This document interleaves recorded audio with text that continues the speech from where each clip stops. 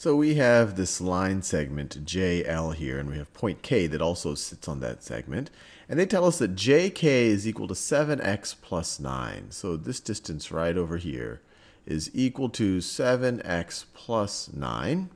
Then they tell us that JL is equal to 114. So JL is the entire length of the segment. So this entire thing is equal to 114. And then they tell us that KL is equal to 9x plus 9. So this right over here is equal to 9x plus 9. And they say find KL. So they essentially want us to figure out what does 9x plus 9 equal. And to figure that out, we have to figure out what x equals. And lucky for us, they've given us all the information we need. They tell us that the entire segment is 114 long, and they don't give us any units. It's just 114, has length 114.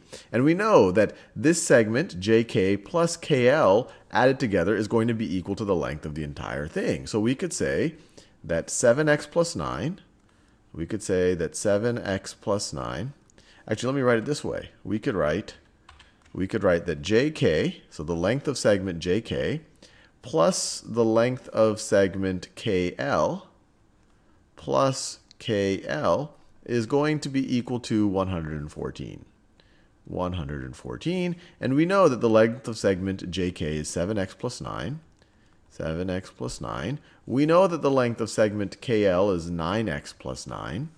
So plus 9x plus 9, and this is going to be equal to 114.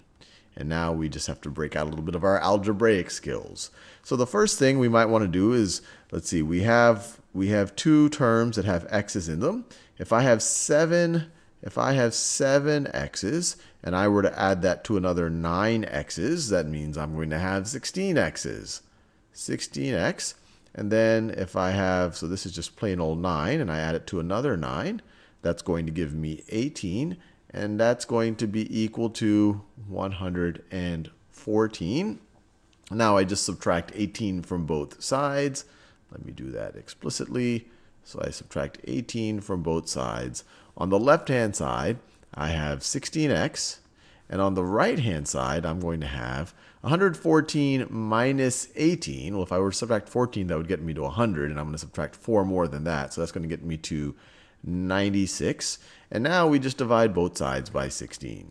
Divide both sides by 16. And let's see, this looks like 96 divided by 16. We could do it explicitly, but it looks like it's going to be 6. 6 times 10 is 60. 6 times 6 is 36. 60 plus 36 is 96. So we get x is equal to 6. Now, we're not done yet. We're not looking just for x. We're looking for the length of KL. KL is 9x plus 9. Let me write that down. So KL is equal to 9x plus 9. They told us that right over there is equal to 9x plus 9. We just figured out that x is equal to 6. So this is equal to 9 times 6 plus 9. And this is equal to 9 times 6 is 54 plus 9 is equal to 63. So KL is equal to 63.